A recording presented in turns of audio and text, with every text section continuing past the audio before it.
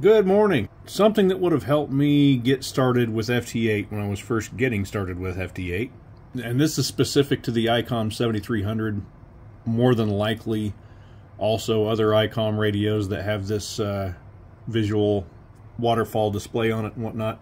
First off, in your menu, and it's menu page 2, your presets here, make sure you've loaded the FT8 preset. Don't really need to do anything else on the 7300 itself after you've done that. Do make sure though that your noise blanker is off, noise reduction is off, notch filter is off. One other thing, I was told on a net, a tech net, probably 2 years ago, that you should use about a third of your available power on the IC 7300. Max power's 100 watts, so I usually keep this set at 30, 33 watts. I'll crank it up to 40 sometimes.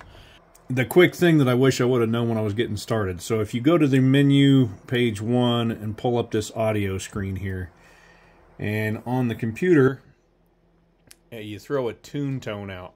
Watch this guy right here. So if you play with the power, you can undermodulate or overmodulate.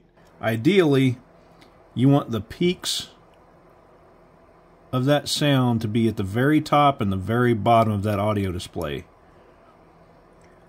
which is about a third of the power coming out of WSJTX. When I adjusted that to this setting, I started making contacts all over the world.